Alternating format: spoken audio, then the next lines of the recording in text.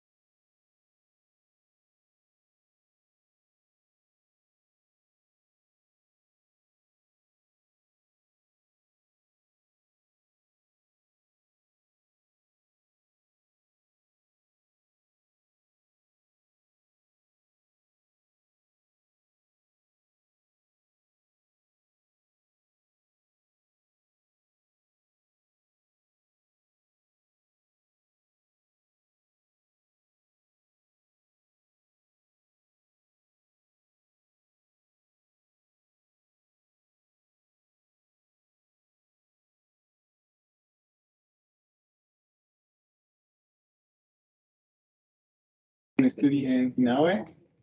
Today, I'm going to present my work in improvement of the intensity of silicon-rich oxides filled by surface etching. This presentation contains an introduction, experimental details, results, and discussion, conclusion, and the reference. The introduction, the silicon nanoparticulates in the electron matrix have become an excellent alternative for developing the light-emitting devices compatible with the silicon-based technology. These devices have been obtained using different electron matrix, such as silicon-rich oxides, silicon-rich nitride, and silicon carbide. In the silicon-rich oxides, high temperature is in the thermical annealing is required to promote the silicon nanoparticulates. Typical, the thermical annealing is 1,100 centigrades for 3 hours and nitrogen atmosphere. Durante thermical annealing, the excess silicon atoms in the dielectric matrix to diffusion hacia nucleation points, leaving the silicon nanoparticulation formation. Depending the silicon excess in the dielectric matrix, in amorphous or crystalline silicon nanoparticles will be formed. The size of the silicon nanoparticles is also depend the silicon excess in the dielectric matrix. The controlling the size of the silicon nanoparticles and their nature or amorphous or crystalline is very important because the electrical and optical properties of the materials depend on them. In the particularly, the light emission energy depends on the size of the silicon nanoparticles. Example, the silicon-rich oxide contains a small signs the silicon nanoparticles, the high light emission energy, and the silicon-rich oxides contains larger signed silicon nanoparticles, the lower light emission energy. The silicon-rich oxides thin with silicon excess over 20% atoms show surface oxidation affect thermical annealing because the oxygen atoms present in the environment are incorporated in the dielectric matrix after thermical annealing. This happens because the hot surface on the sample reactive with the environment. So in this work, focusing the study the photoluminescence in the silicon-rich oxides with silicon excess over 12% atoms when the oxidant surface is etching. The experimental details: two layers were deposition by the low pressure chemical vapor depositions. The first layer labeled as is row 10 and the second layer is row 5. And in the system, the controlled partial pressure of the gases before, we can control the silicon excess in the silicon-rich oxides. The second layer contains more silicon excess than the first layers. The two layers were thermodynamic these conditions, 1,100 centigrades or 3 Earth and nitrogen atmosphere. This promotes the formation of silicon nanoparticles. The next two, the wet layers were etching in these solutions, HF, AD, water, in proportion 1/10. This etching is repeated the 5 times. Finally, the 5 different thickness were obtained. The resultant discussion in this graph show the thickness, the both layers in the etching steps. The similar thickness were obtained in each etching steps, the both layers, the for comparison, the photoluminescence characteristic. The initial thickness is 18 and the final thickness is 20. In addition, in this graph, show the etching rate in the etching steps, the both layers. In the fifth etching steps, the value of the each etch rate is very high, and to decreasing the following etching steps. This value height is because the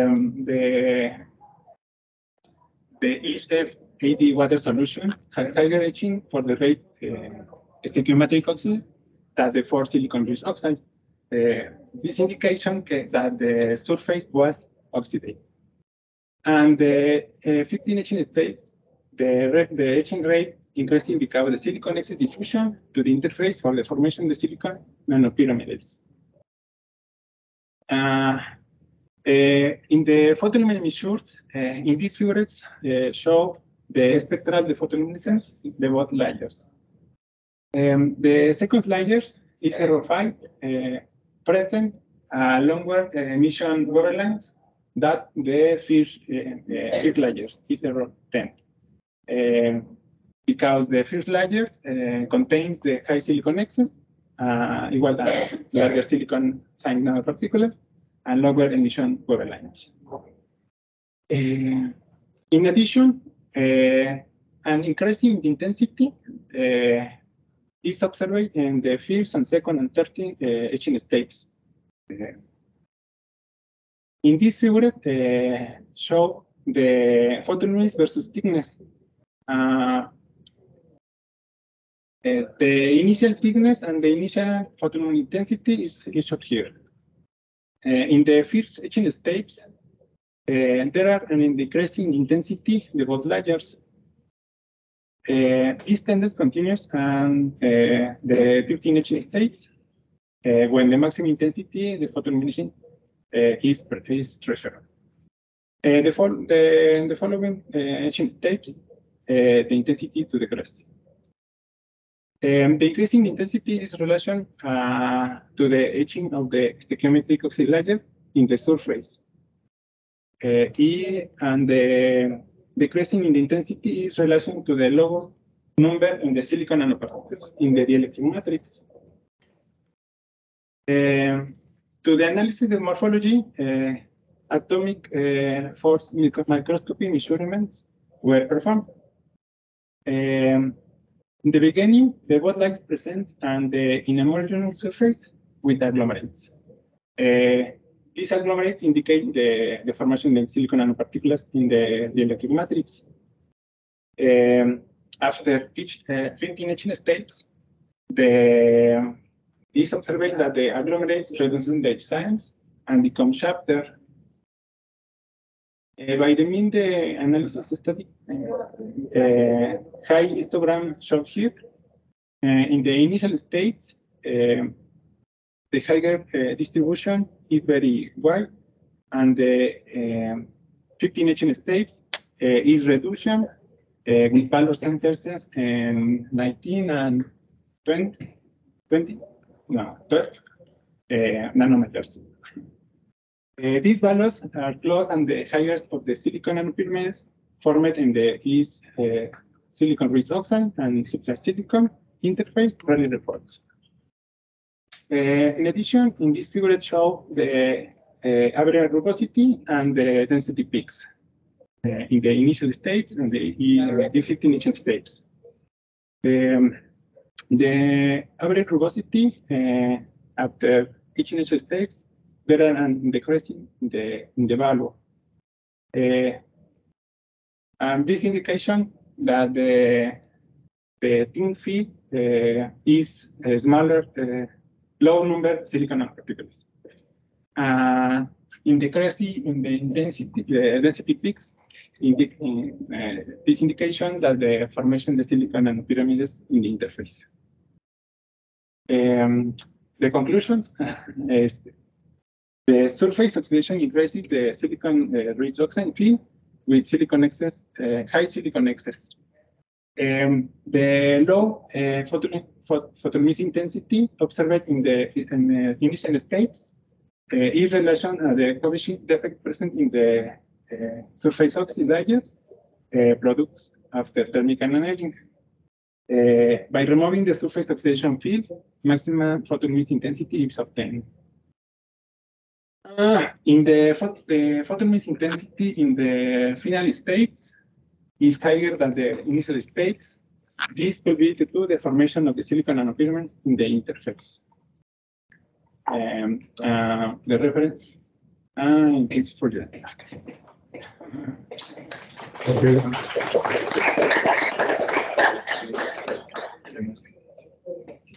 Okay,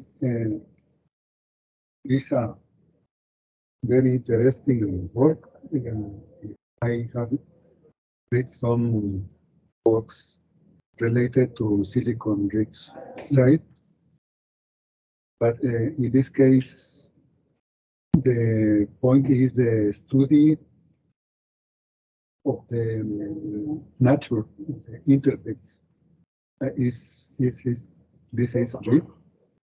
You studied the interface between a silicon substrate and the film that you name silicon-rich oxide. This is a question. Your study is really related to the interface between the silicon substrate and your film. I said this because you are etching with a lot of attention. What is the evolution of the interface of the surface film? Then I think your film is influenced by the characteristics of the substrate. Okay. And then the question, the results that have you reporting are, in my view, influenced by the characteristics of the silicon substrate that you use to load your film. Because you don't show us results about your substrate surface. Okay, and in this case, the substrate silicon is during the deposition is Cleaner, actually polished, is or as you receive the substrate. Okay, what were the steps previous to the film drop? ¿Cómo la preparaste? the substrate is cleaning by the acetone. Is teaching the oxidant native y es cleaning with the solution IRCA and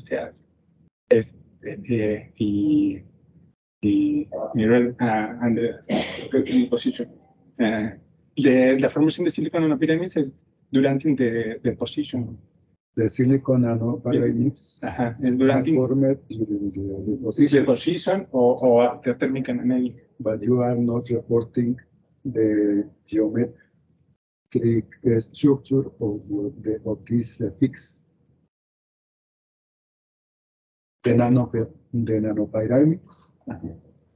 You don't. I don't see in your presentation the characteristics of the nanopyramids. In the literature,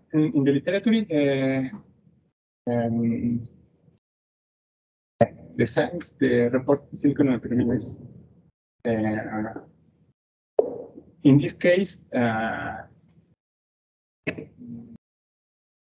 I don't know characterization the surface. Yes, you are characterizing the films from the top. 20 nanometers, but más ya no. Okay. Pues it's a very interesting work, but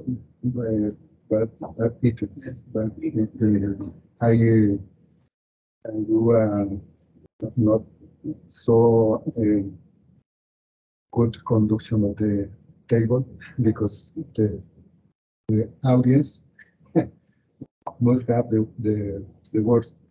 Preguntas, por favor. Questions. Because I have a lot of questions, but the public is the more important question. Some questions, yes.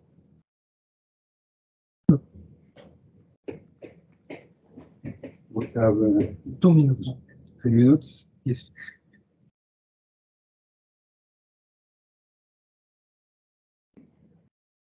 Spanish? No. It must be in English. Well, in my view is that you need to use the results are I think are good results, but maybe you need to characterize the cells using another techniques. For example, you are only reporting FIM measurements and photoluminescence, but photoluminescence is not so useful to get an idea of the real structure of the film, in my view. Okay, some question. No more questions. Okay. Thank you for your presentation.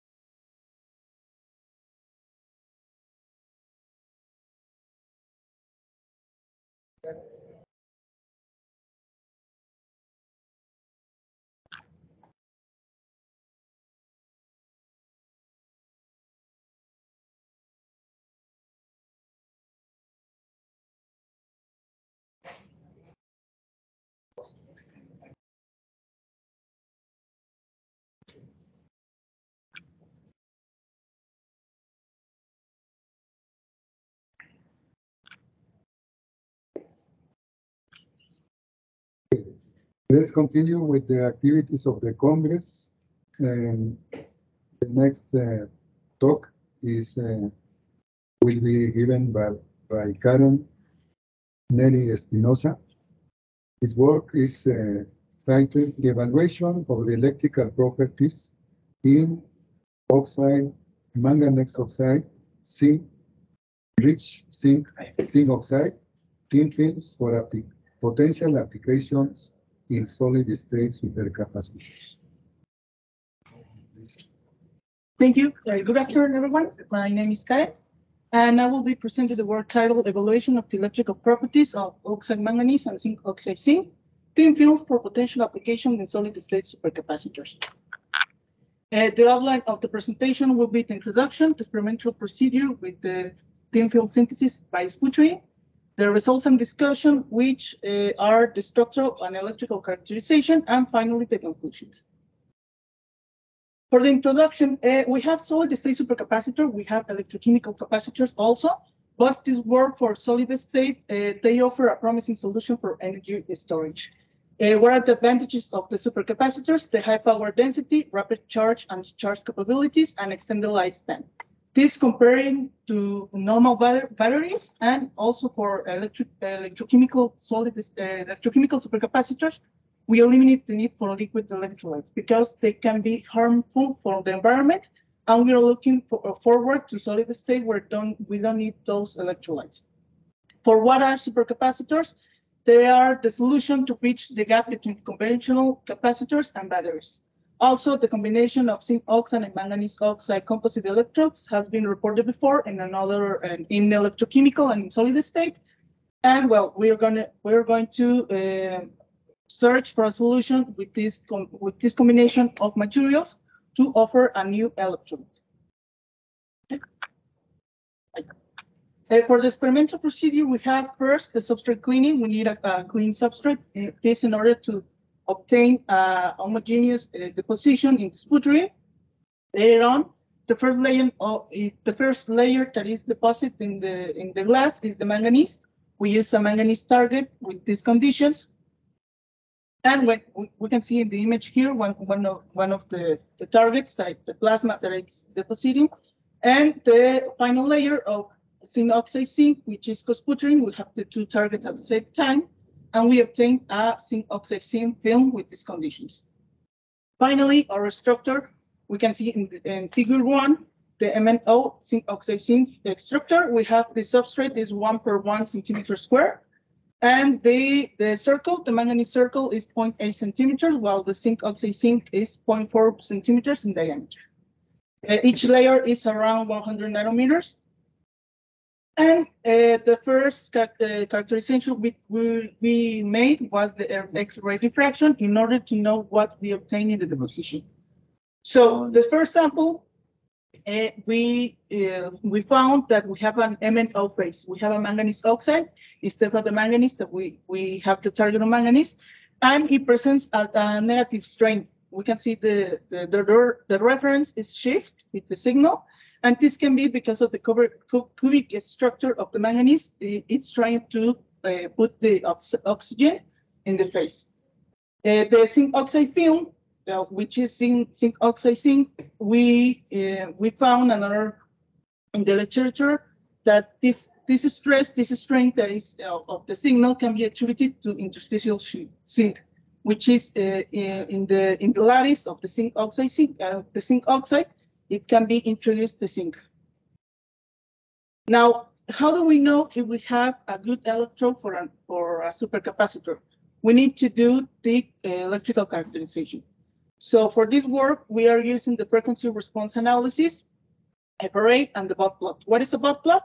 A Bot plot helps us to graph the response dependent of the frequency, which is normally plotted on the logarithmic horizontal axis.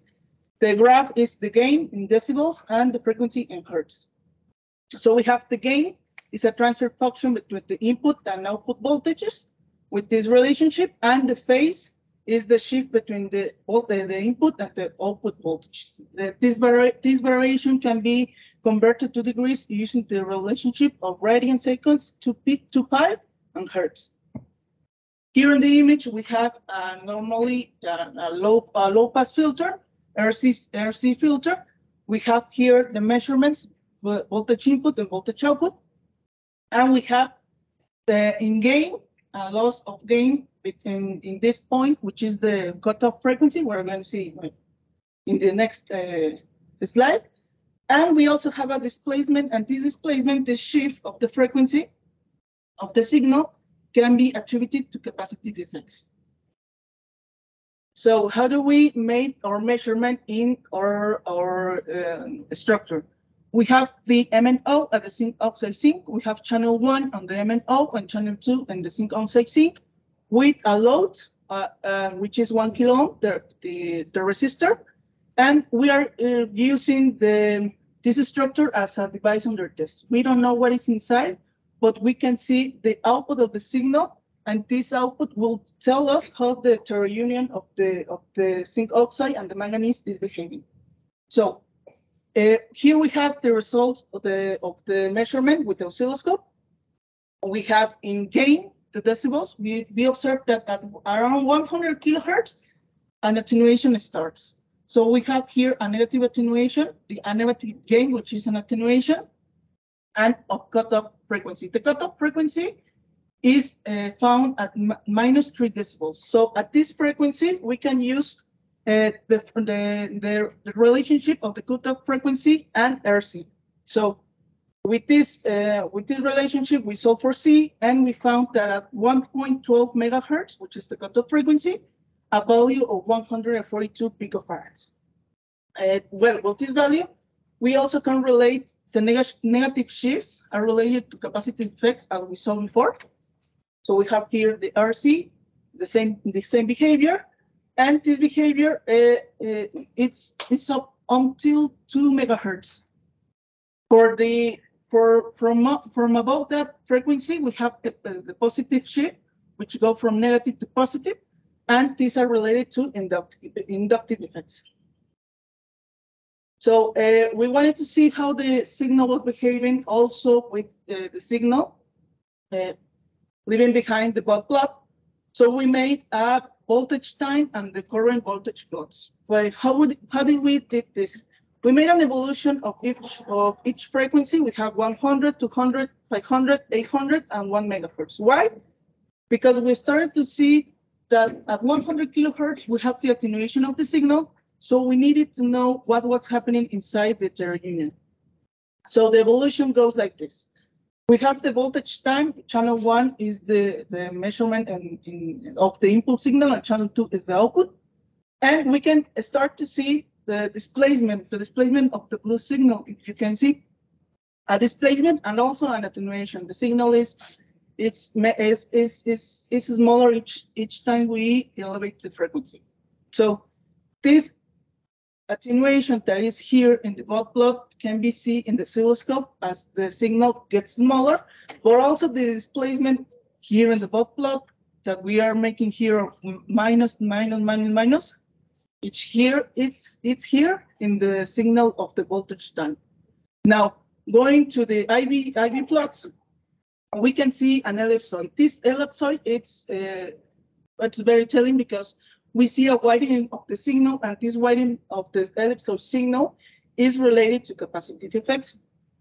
These effects start to diminish at 2 megahertz, but we can see here clearly how the ellipse is widening, and this can be used exactly for knowing when the capacitive effects start or when the capacitive effects stop. Why is so used for the supercapacitors? Supercapacitors normally are used at high frequency, and we need to find new solutions to use electrodes capable of behaving at these frequencies, at 800 kilohertz, at 1 megahertz. The commercial capacitors are around 1 kilohertz, 2 kilohertz, and those are the ones that are selling, but we need to innovate and go beyond the capacities and the frequencies that we need to use. So finally, we already have a value of capacitors, of capacitance. We found that it's a good conductor up until 100 kilohertz. But now we need to know at the final level if that capacitance is going to be used for us, or we need only the electrode as a conductor. So for that, with the time constant, the determination and capacitance value, the time constant is determined by the Greek letter tau, and the relationships are by per C. And also the relationship of the charge of the capacitor is given by Q. It's the voltage input, 1 minus E at T to the tau. So to the relationship of T and tau, the time, when we have T equals tau, the charge value of the capacitor is 63.2%, and for phi tau, we have 99.3% of the capacitor. This relationship is in figure 7. We can see the charge of the capacitor, and for this, we can observe in every square signal that we inject in a circuit, we can observe capacitive effects. And these capacitive effects, we have here channel 1 is the square signal of 5 volts at about 500 kilohertz, and channel 2 is the signal that the structure of the manganese oxide and zinc oxide zinc is giving us. So we made a zooming of this signal and time and in voltages, and we have that here, no, in figure 8. So what we need to calculate the capacitance value, we need two cursors or two values in order to calculate that the rising edge time for the capacitance. So to avoid parasitic effects, we use the relationship before explained. We have 5 volts minus 1. So we start here to avoid these capacitive effects. The probe of the oscilloscope could be noise for measurement. So we need to eliminate that. So we have 1 volt. We have the percentages of the of tau, 0.632, and we add the 1 volt that we already have here now. So our final value is of 3.53 volts. We have T1 and T2, and delta T will be our tau. So tau, when we solve for C, we obtain a value of 134 picofarads. So here is the capture of the oscilloscope. We have cursor 1 and 2, and we obtain a 134 nanoseconds. So with this value and the value before obtaining, we have 142 and 134. We have a minus plus 10% of tolerance, as the standard capacitors are so. So finally, the conclusions. We were able to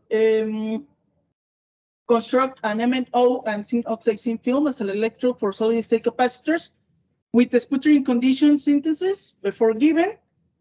We found that we have a phase of manganese oxide, and with the combination of the zinc oxide zinc, we have a conductive film up until the 100 kilohertz.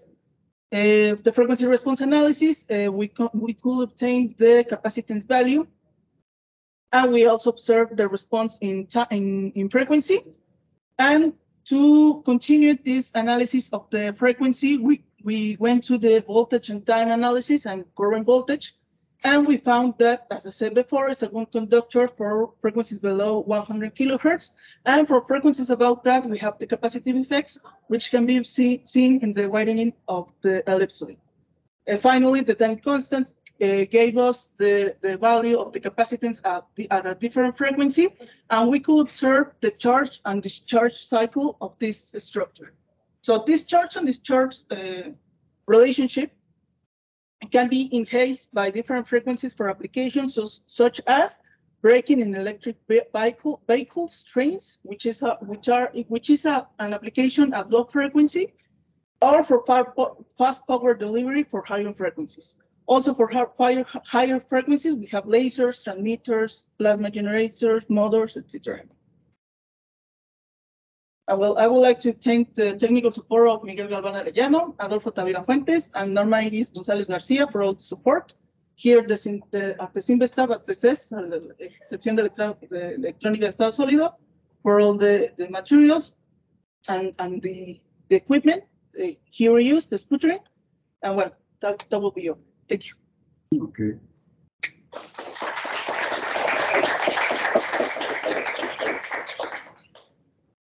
Okay, now we are going more quite. Please, questions, please.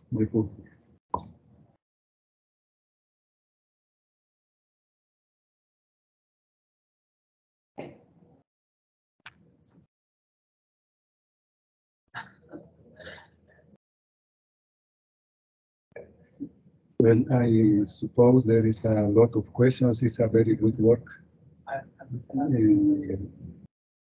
This, you see the literature, there is a lot of works related to supercapacitors. And in this case, there is a lot of possibilities to ask. In case you put the structure, for example, this is like the conclusions. As you see, there is in the case of the structure, you can make some questions related to the structure. The structure produces this kind of responses related to the way that the structure are built. Maybe the most relevant point in this case could be the time response of the change of the voltage, for example. Then you have the voice.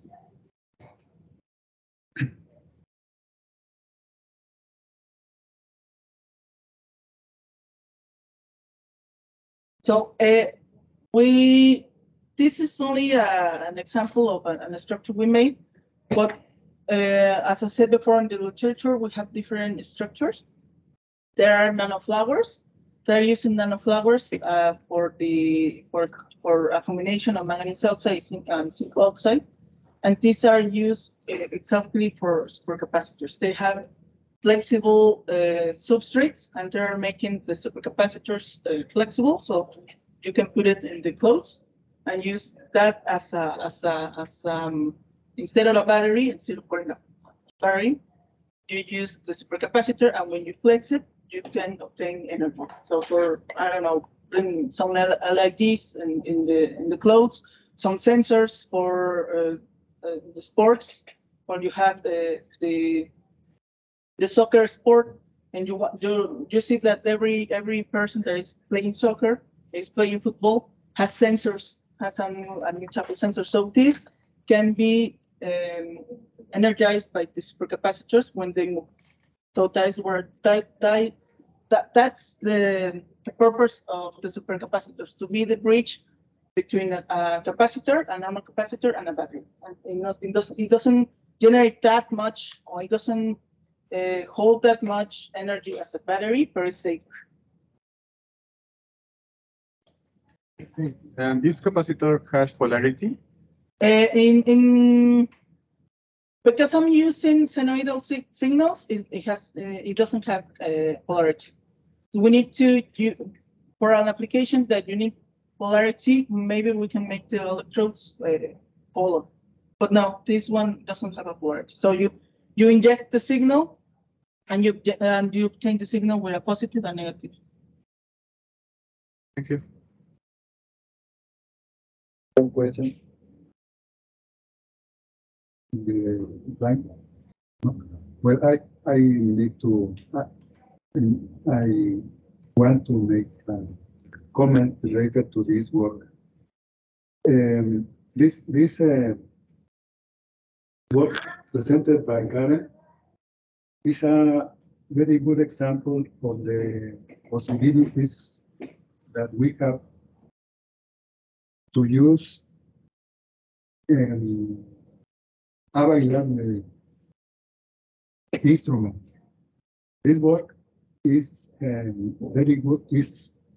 Karen has some publications well with good level, and she do his work with an oscilloscope, some passive components, and the main contribution of Karen is that she is using the fields that we do in the CES, and the knowledge that she get from the IPM. This is in my view, a very good work. I ask you for a question.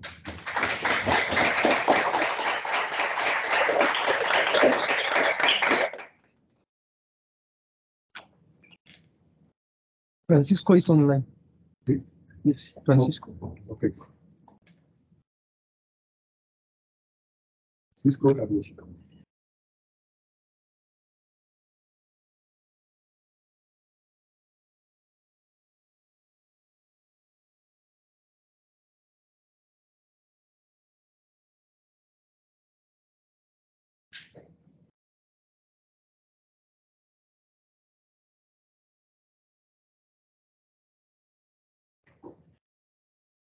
Francisco, are you ready? Yeah, I'm sharing my presentation. Can you see? Can you hear me? Yes. Okay, can you see my presentation? Yes. Okay.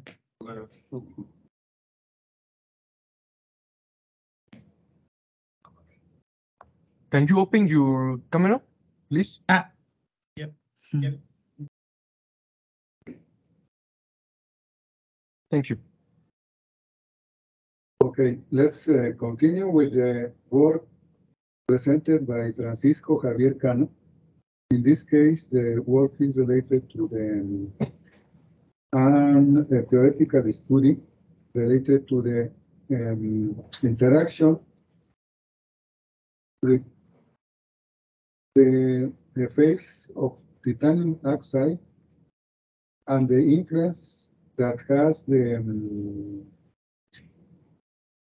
what is Francisco G? What is the main graphene? G? What is the main the G and G? O? What is the meaning? Graphene. Yeah, in this case, it's graphene and graphene oxide. Graphene and graphene oxide. The interaction of these two materials with titanium oxide. Please go ahead.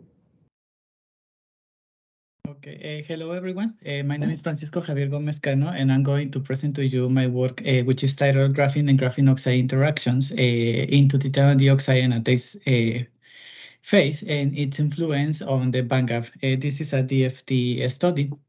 The authors in this work are Dr. Alexander Korolevich, Dr. Sandrine Kost, Professor Makovska, Dr. Ashok Adhikari, Professor Belumani Subramanian, and Professor Adehali Kasiva. And this work is presented in the nanotechnology category, materials and applications.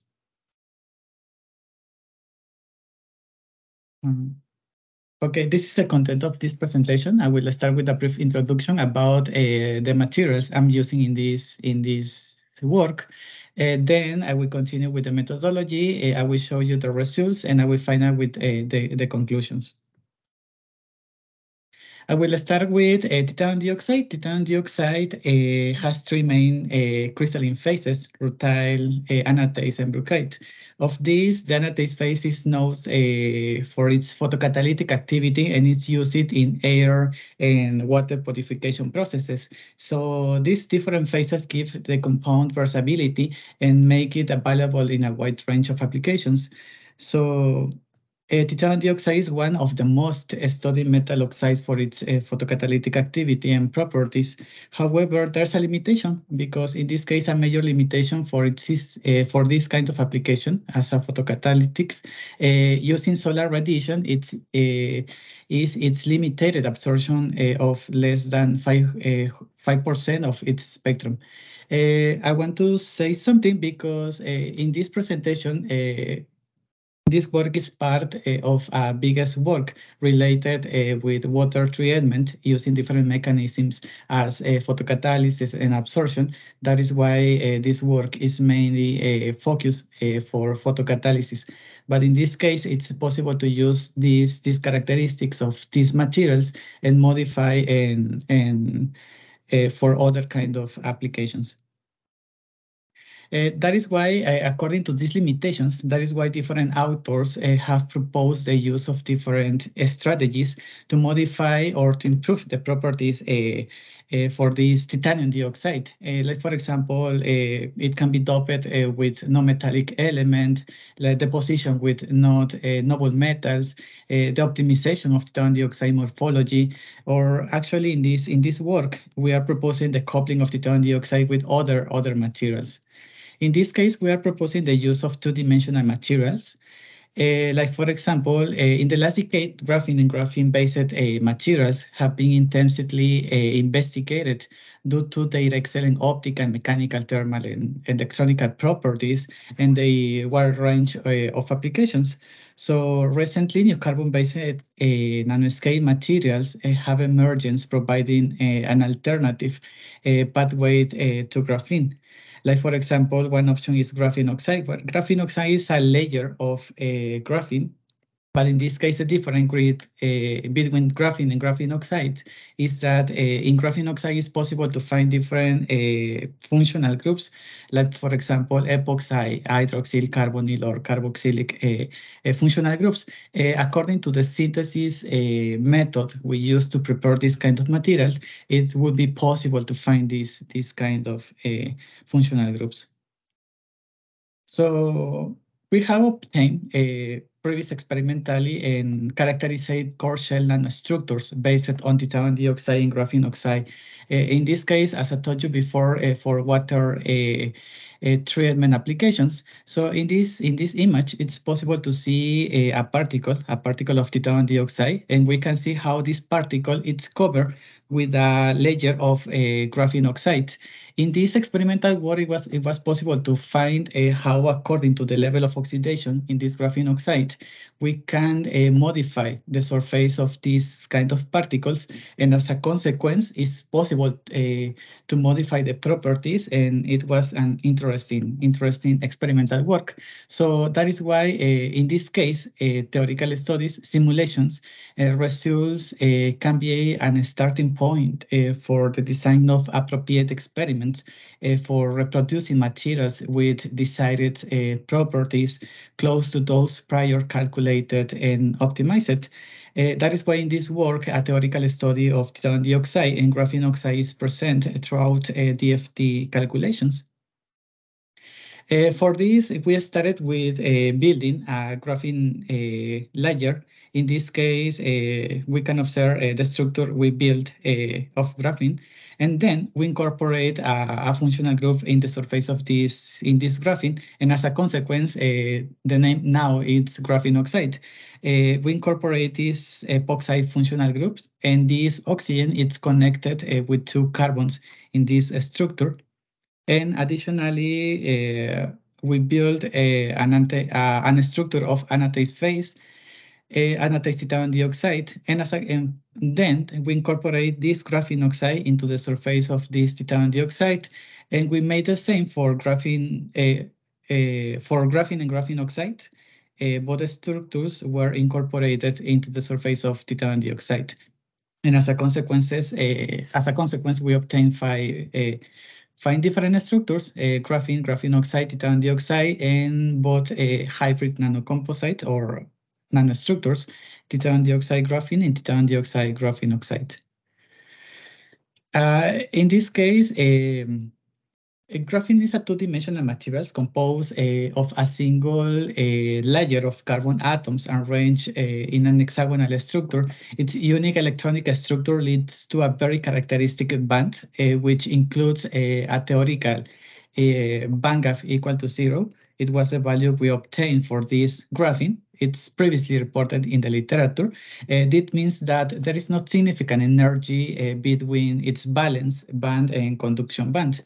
So in the structure band of graphene, the valence and conduction bands touch at a specific point in momentum space, now as a Dirac point.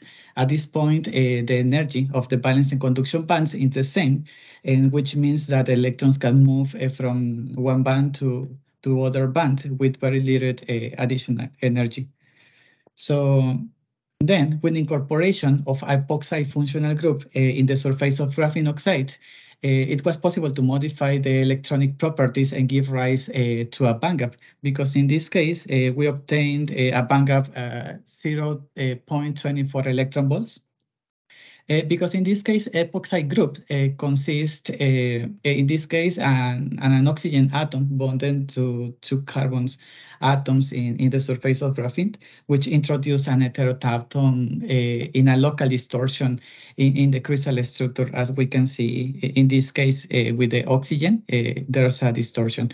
This distortion can have a significant impact on the electronic band structure of the original graphene, because the presence of epoxide group can break the symmetry of the graphene and open a small band gap in its structure.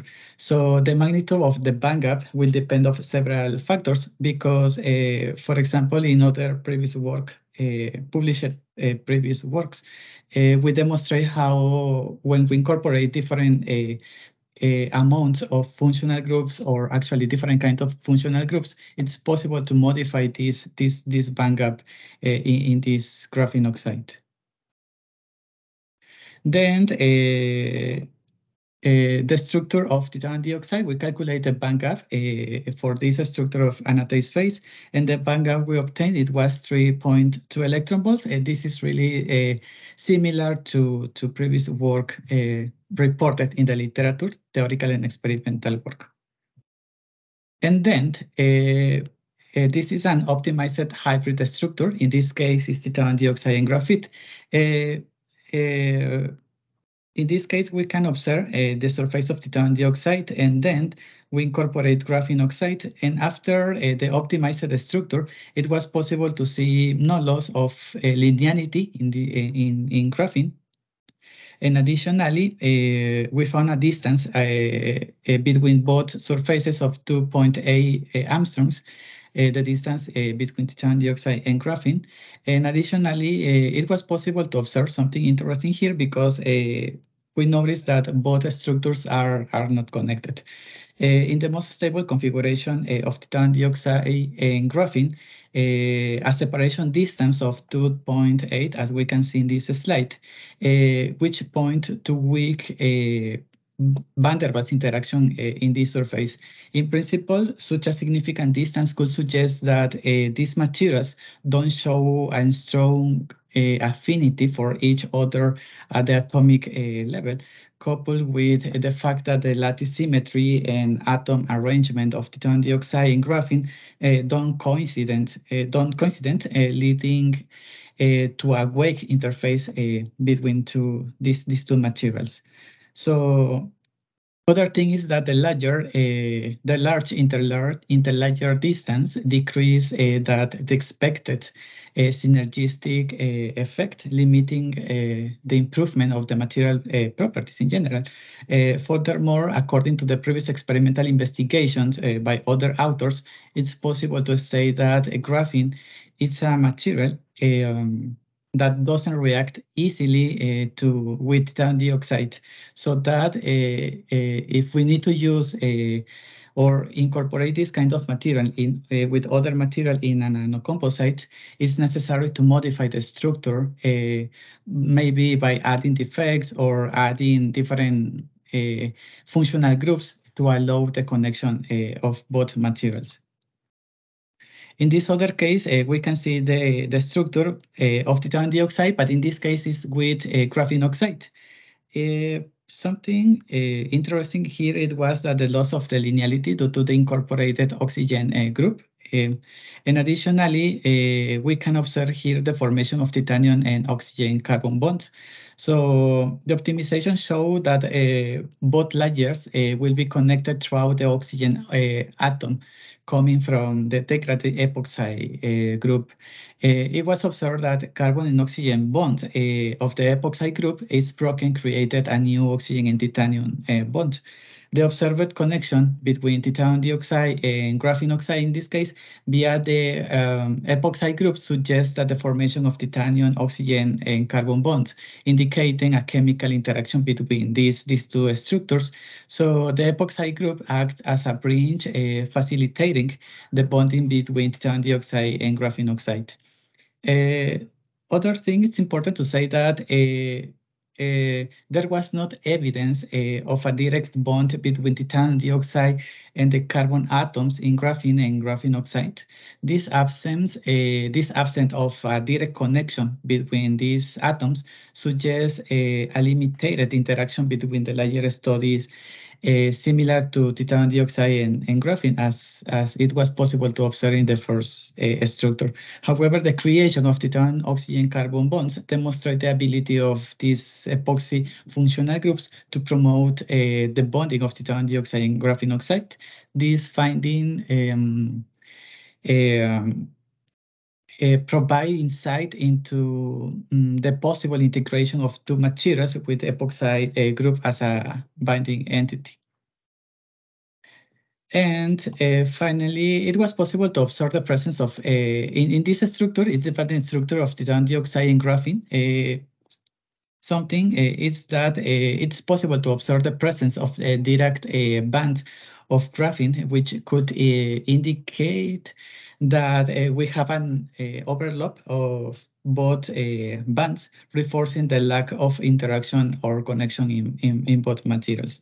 So while in the other hand, with graphene oxide, it's not possible to see this direct bond. So we can see the reduction here in the band gap, because to compare with titanium dioxide, original titanium dioxide, we can see here a band gap of 0.95 electron volts. However, Francisco, por favor, reduce, please. Your time is finished, please. Present out your conclusions. Oh, okay, I go with the conclusions. Okay, in general, the challenge is developed a synthesis method to allow us to maintain a core shell structure, hybrid structure with the same titanium dioxide and graphene oxide ratio. So, and finally, as a conclusions, the conclusions reveal promising connectivity, suggesting the potential for interactions and interface formation between titanium dioxide and graphene oxides, contrary to what was observed with just graphene. DFT calculations further demonstrate that the incorporation of graphene and graphene oxide create intermediate bands, helping to reduce the band gap of titanium dioxide. And finally, strategies to strengthen the connection between titanium dioxide and graphene oxide structures, as well as the integration of functional groups, may offer opportunities to optimize the interface and improve the performance of these materials in different applications. Some knowledge, and thank you for your attention. Thank you.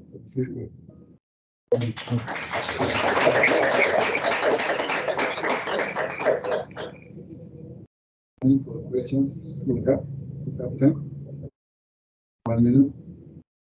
It's 1 minute. Okay. If you have a question, please. Yes, we have some questions, Francisco. Okay. I have a question. What kind of pseudo-potential did you use for modeling the graphene oxide and the titanium oxides?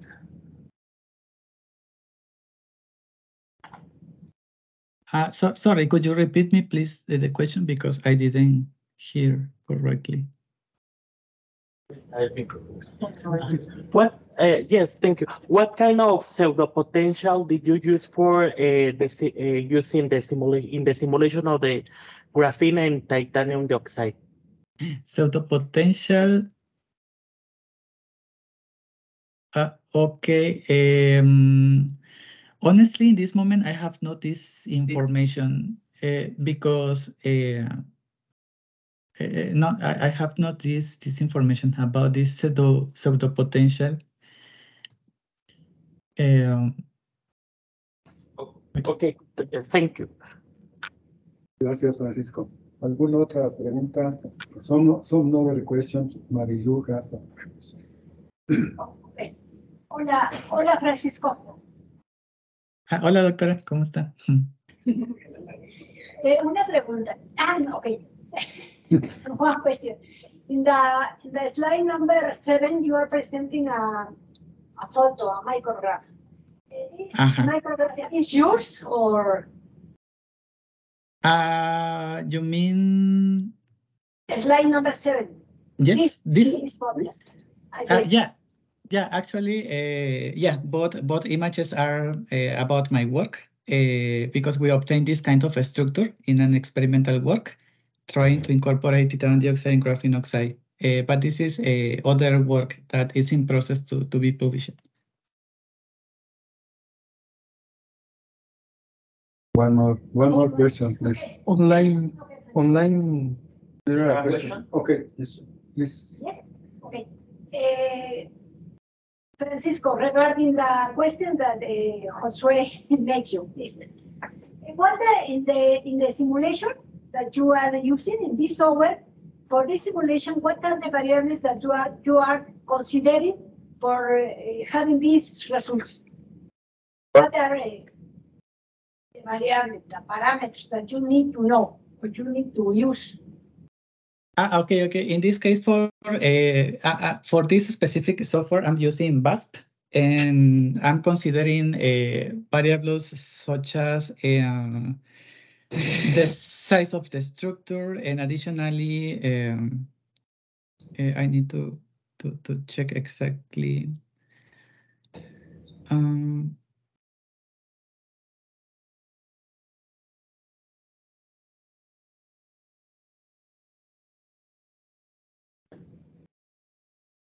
Can you hear me? Can you hear me? Yes. Okay. In this case, for example, when I need to run these structures, I need to consider, for example, I know the cap points parameters. I need to check, for example, something related with the size of the structure, because we know it's something regarding to the size, for example, and other technical parameters, doctora, but now I don't have in my mind these parameters. Okay, we have a question in line, Francisco. Can you check the chat? There are a question. Okay, you mentioned that graphene oxide was placed in. Okay, regarding the first question about the surface. Okay, in this case, the position we use, we incorporate this graphene oxide or graphene in the surface of this plane 101. However, it's possible to try to incorporate in different other planes. For example, we have previous works related with some theoretical work where it was possible to observe or we demonstrate how modifying just the morphology or trying to change the percent of plane exposes in the surface, it's possible to reduce the band gap just along with titanium dioxide with any other material. That is why in this case, if we want, yeah, we can try to incorporate any other material in the surface in any other kind of surface, and it could be interesting to check what happened or what will happen with the characteristics. Okay. Thank you, Francisco. One more. We heard the answer, but no other question. You show the chat on this. The chat, or can you read the question? Please. Okay.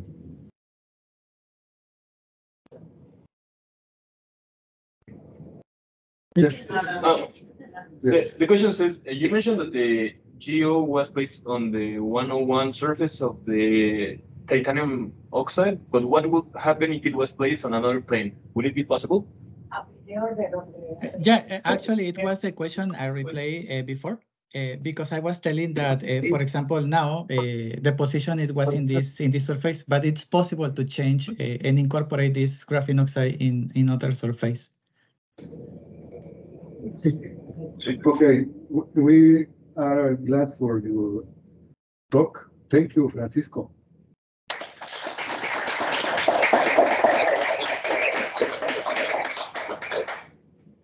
The Next is online. Is online.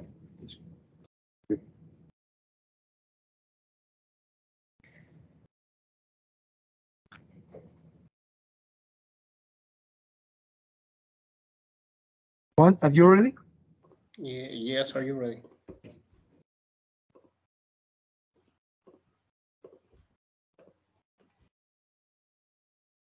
See you my presentation?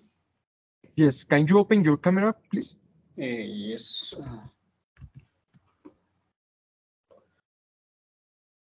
Yes. Okay. Francisco, no, excuse me, Juan Carlos Perez. Yes. We need to continue with the Congress.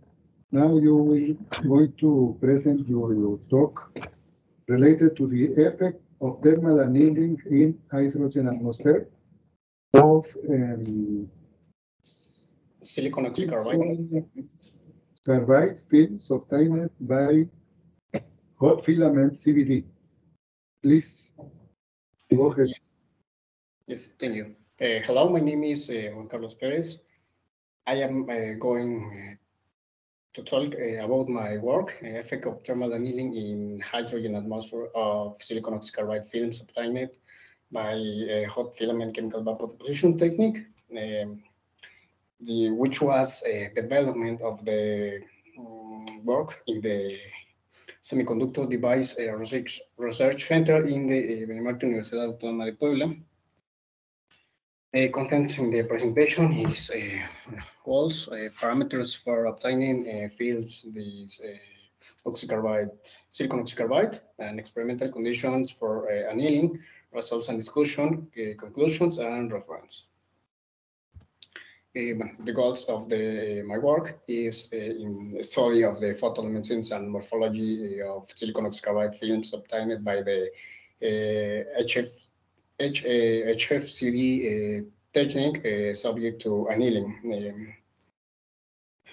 They perform depositing of the silicon oxycarbide films on at distance and constant flow. Perform annealing in silicon oxycarbide films in hydrogen environments at temperatures between 640 to 970 degrees, And finally, characterize the films obtained by the Fourier transform infrared spectroscopy, photoluminescence, X-ray, photoelectron spectroscopy, and atomic force microscopy.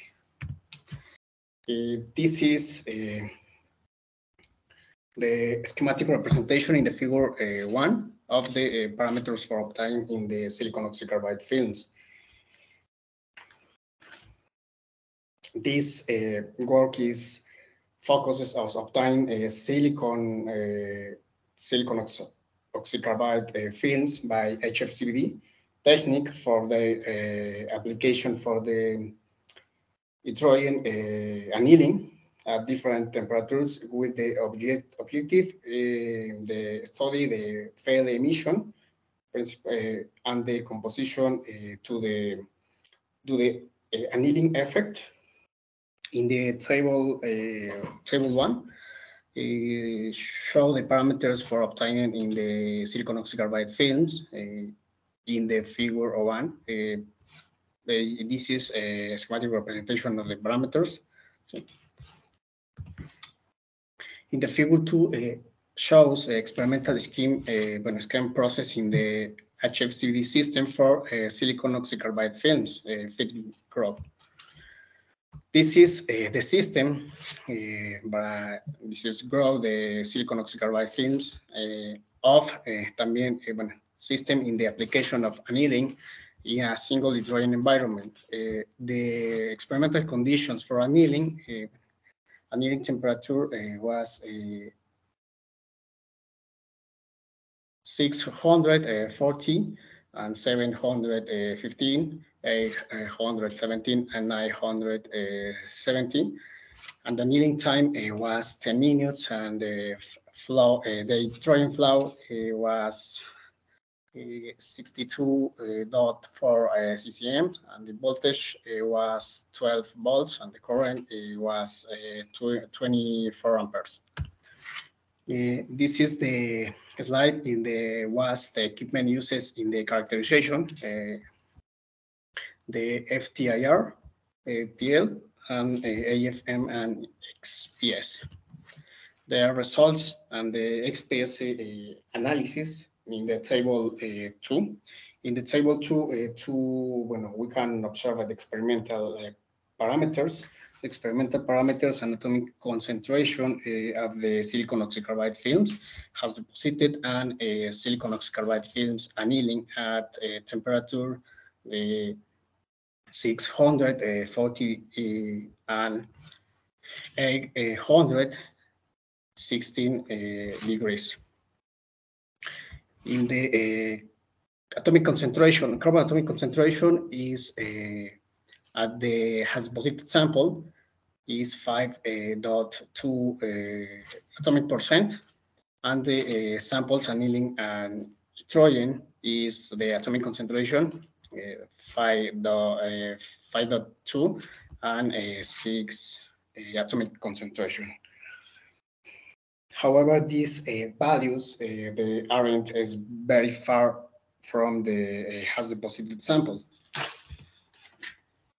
In the figure 4a, show the oxidation states. Oxidation states corresponding to the silicon 2p of silicon oxycarbide films.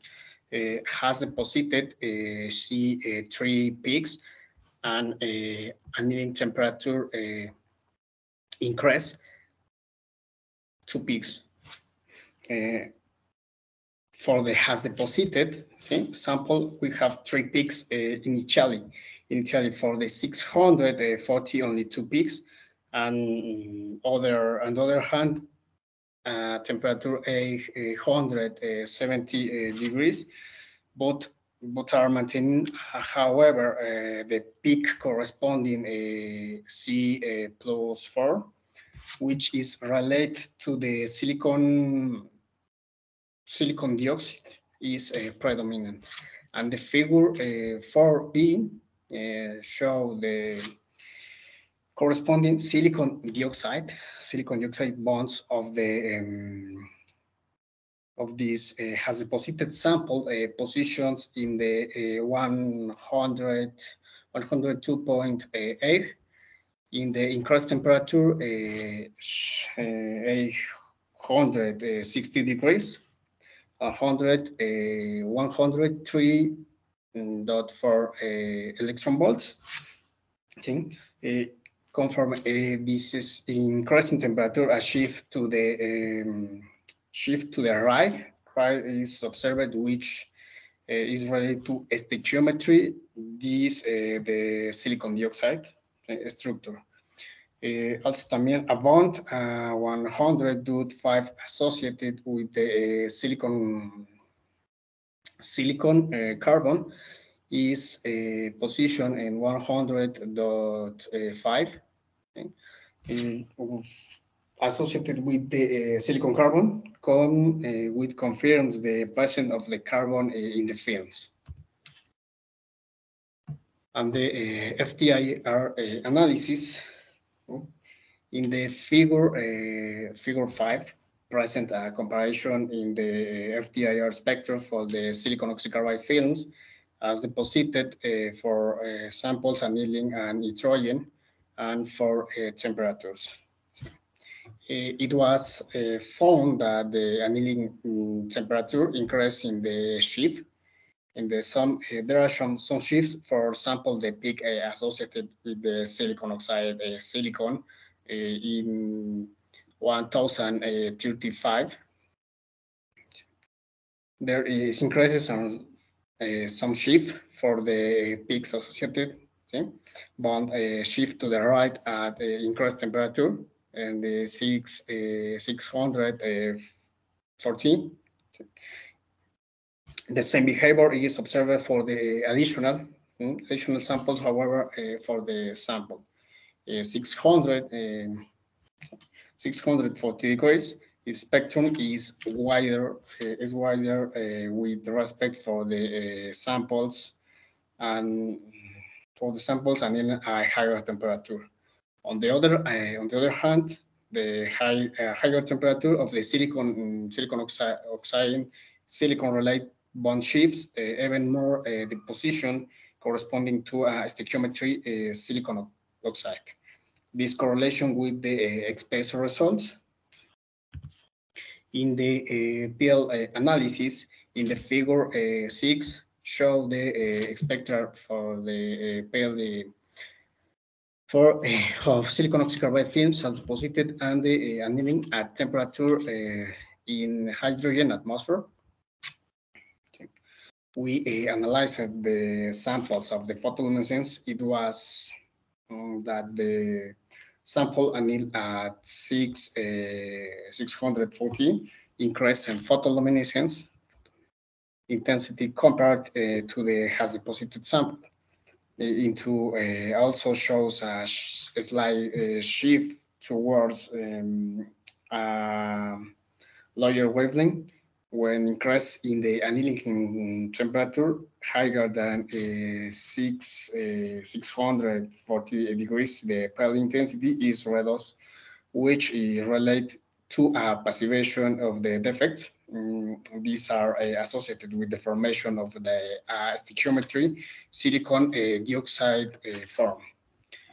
To determine the contribution of each of the blue, green, and red bands, a contribution was performed using the convolution using the three Gaussians for the all spectrum, as shown in the figure 6. And the figure C be the three Gaussians for the spectrum is sample F3, which allows in the use identify the contribution of the defects. So the defects here relax oxygen, zero relax oxygen deficit center, and zero relax oxygen vacancies, and non-bridging oxygen hole centers. See? In the figure 7 is show the contribution of the blue, green, and red band to the complete photoluminescence spectrum for the silicon oxycarbide films annealed at the different temperatures in hydrogen atmosphere.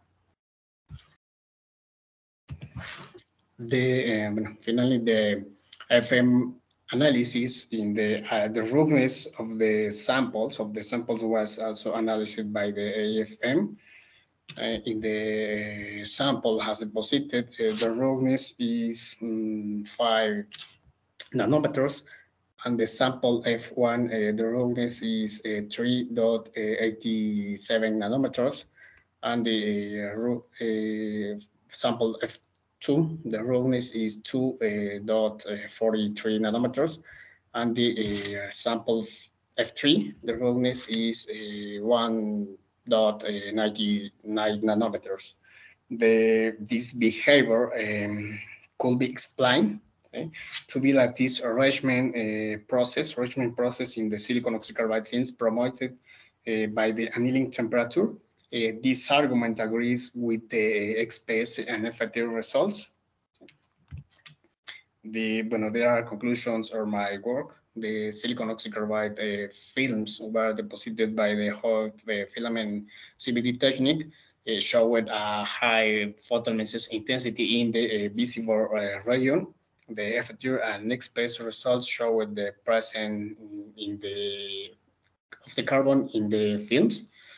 The FTR spectrum show a shift to the bond CO silicon oxide and silicon bonds towards higher wave numbers.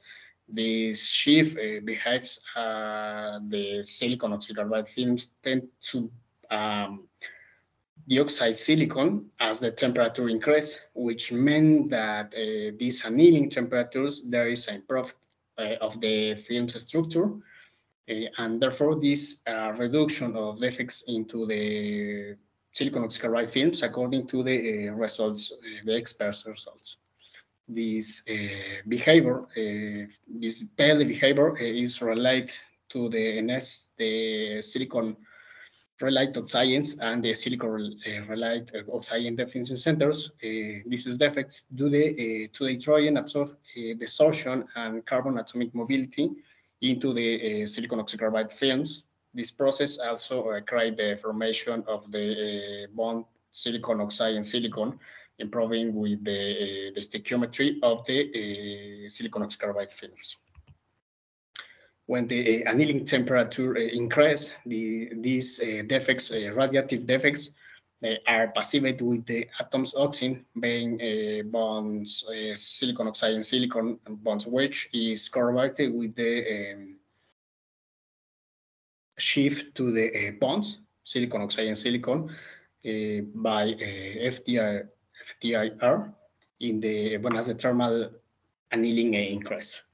By the AFM, it was evidenced the roughness decrease as the high treatment temperature increase.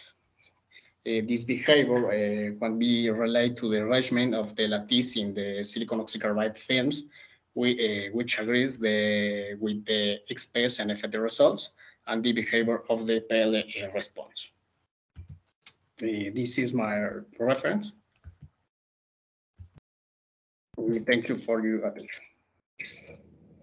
Okay, thank you, Juan Carlos, for your talk.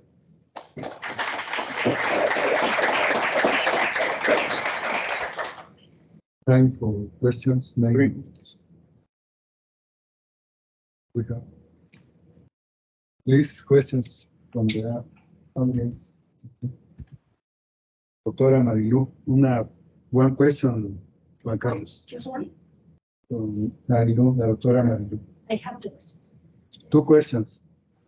Okay, the first one is, how can you make the convolution in the peaks? Is a software or only you fit a Gaussian? A Gaussian. The peaks is Gaussian and three peaks associated with the band red, blue, green, and red bands. But you use, what is the software that you use for this? The special? You propose the convolution according to the information, no, that you have. Yes, see, yes. You propose a Gaussian, but what is the software that you use for this? Okay.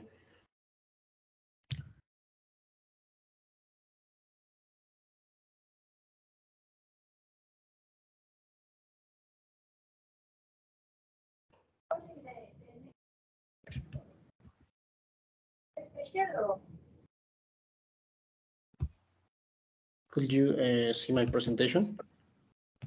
Oh.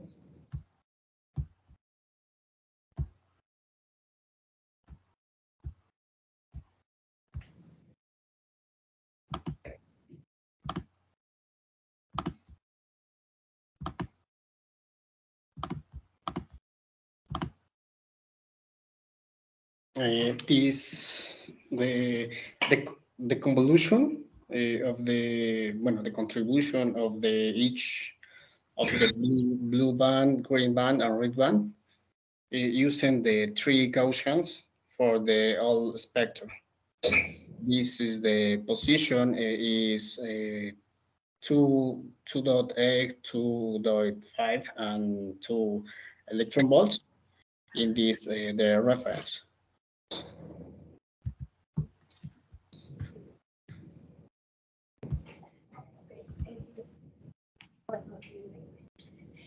The other question, please. Can you put the last slide or your conclusions, please?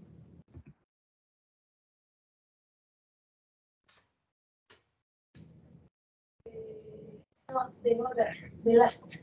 I think it's not. Yes. Because you said that the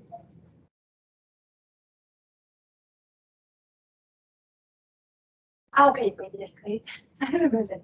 Okay, you said that you are passivating the defects, no?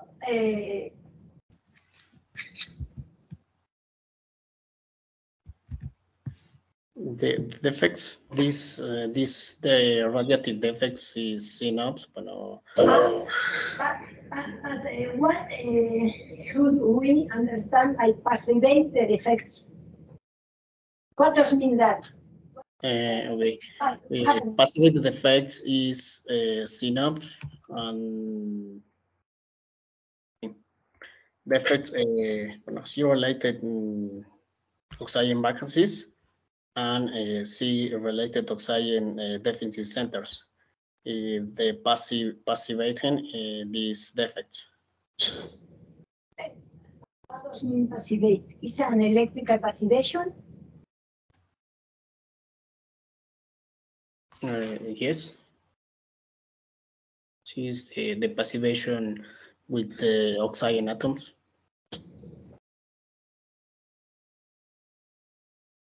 Okay, thank you. Some question. I have a question. Juan Carlos. Yes. In these slides, in all your talk, well, the title of the talk involves the hydrogen molecule, hydrogen atmosphere. Then, if you show us the 11 slides, please, the same.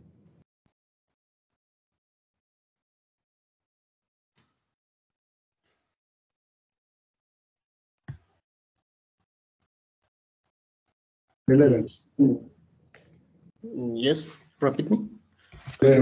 Photoluminescence response.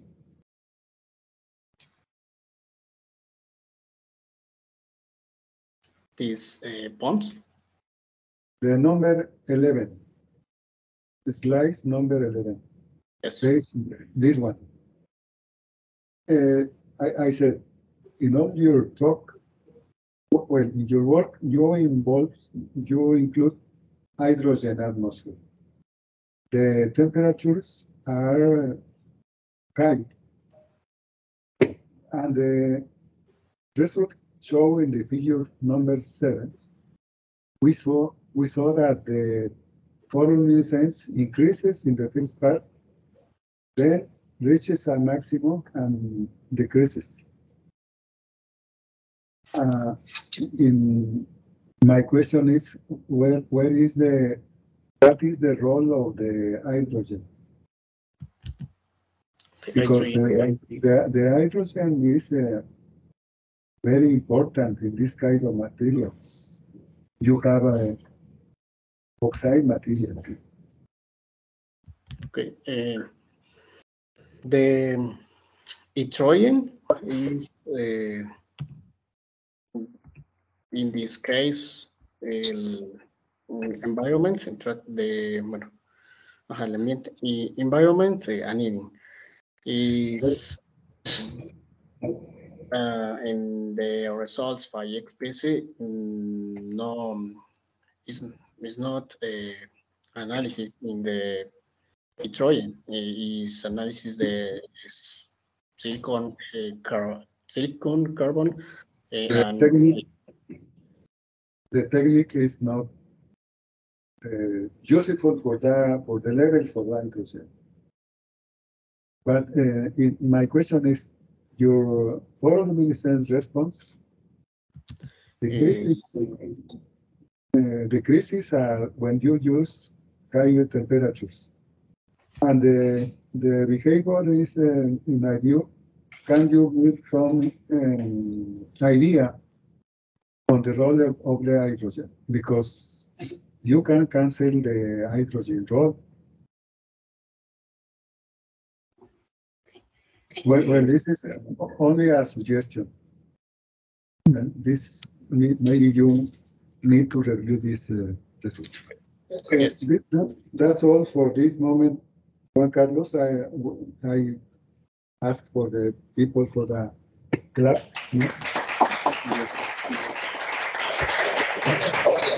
Well, we have finished this session, and thank you for all for your assistance. Thank you.